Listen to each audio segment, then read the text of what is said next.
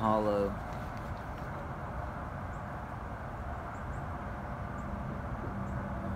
A hollow in the anaconda gnarls of the backyard maple collected a green puddle. By the mosquito-infested summer we moved in. A crust of cement suggested an attempt to fill in the cesspool. Without cement, I made do with the rocks in my yard. Chunks of asphalt from walks with Theo. Railroad spikes. Each item I placed in the egg water displaced more of the egg water, raising its line above the sinister cradle's rim. Bamboo wind chimes.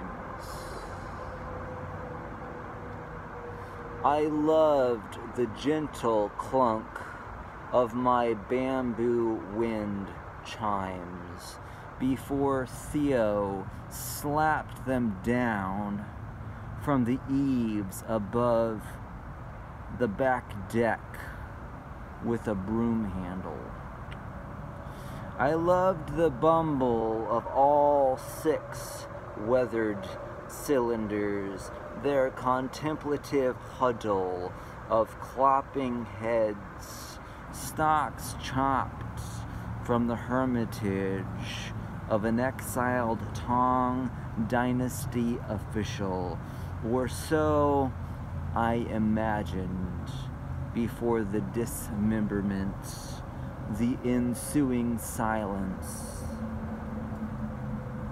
Lamenting on one hand, I must admit on the other, the years of banging had split the tubes right down the middle. One had already dropped. I snipped a loose strand from the wicker chair to weave it back into the suspension ring. And wasps had fluted the dark gun barrels with the idea of future wasps, the way the insidious oviposits, even on the brightest of days, planting its smirk in the middle of the music that surrounds us. I wanted to write a poem.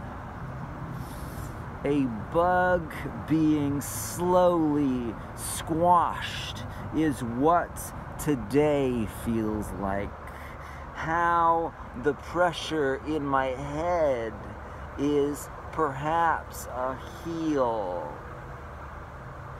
However I twist will only intensify the stare in which I am all bug, all baby, and unentitled to the privileges of a full-blown human.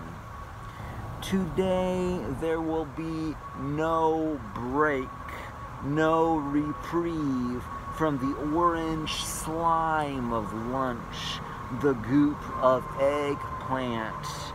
So I bury my lips and slurp. Spill hatred over the table's edge.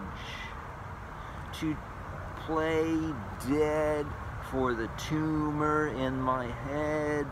Don sweatpants and let the kids steam roll and bulldoze me through nap time. Let shame for wanting bully me speechless, spellbound, allow my sleeping brain to mend.